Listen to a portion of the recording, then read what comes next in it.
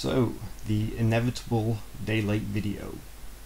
Yeah, I've missed every deadline in my life so far, so why break the habit of a lifetime? Overall, I thought everyone's answers to my question that I asked last week were amazing. I think everyone really hit the nail on the head and, picked up on the fact that our fear of AI is not really a fear of AI, it's a fear of us.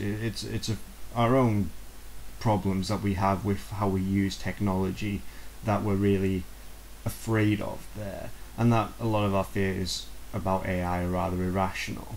So why do I think that we're afraid of AI? I think that, well, the obvious is that it's an unknown.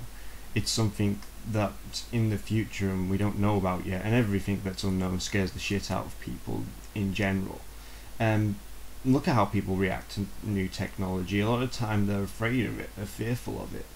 And again, it's also the Hiroshima effect.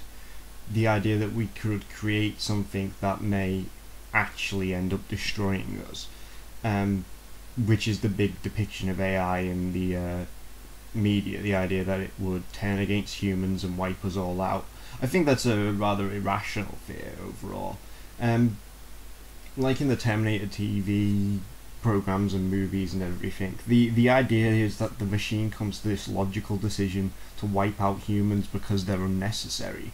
I'm perfectly willing to accept that as a plot device in a movie or a book, but I don't think it's a legitimate reason to avoid creating an AI because it's nonsense.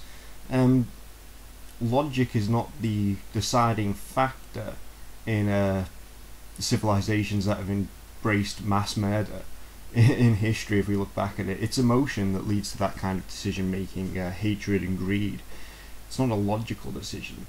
We have this fear of, the idea of machines thinking logically and being, cold and unemotional, when in reality that's probably a good idea. It's our emotions that tend to get us into trouble, humans. It's also, a good thing. I'm not saying that we should be emotionless drones, but we don't have to fear machines making the decision to wipe us all out because they're logical.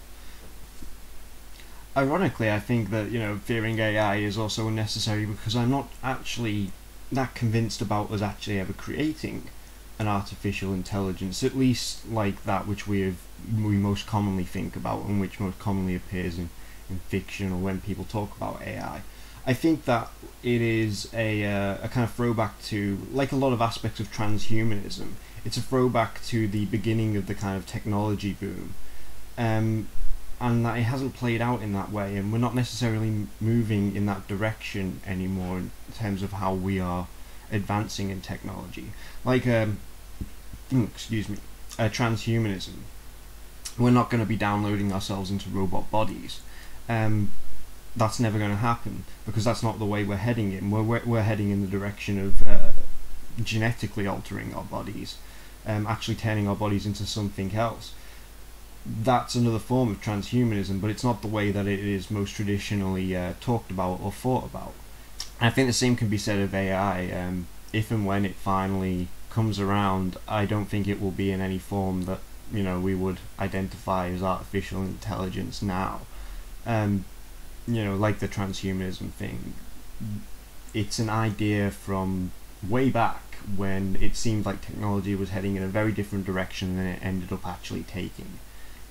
So yeah, that's what I think anyway.